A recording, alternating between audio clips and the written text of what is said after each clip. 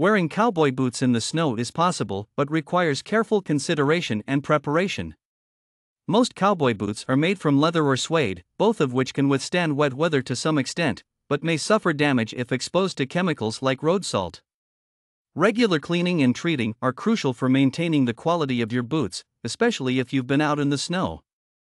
Not all cowboy boots offer equal warmth and waterproof capabilities.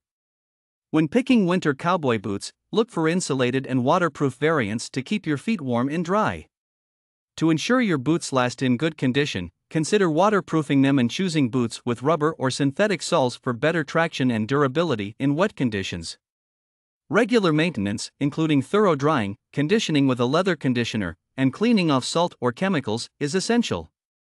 The material of your boots is important in snowy conditions. Leather, being more durable than suede and better at withstanding wet weather, is recommended. The soles should ideally be rubber for better traction on slippery surfaces. Insulation is another key factor. Make sure to wear thick socks or use boot liners for warmth.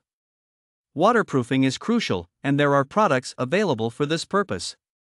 To care for your boots in snowy conditions, clean them after each wear, gently removing dirt, salt, or stains with a damp cloth. Never expose them to direct heat sources for drying. Instead, blot the boots with a dry towel, then let them air dry. Apply water-resistant sprays or treatments to protect them further.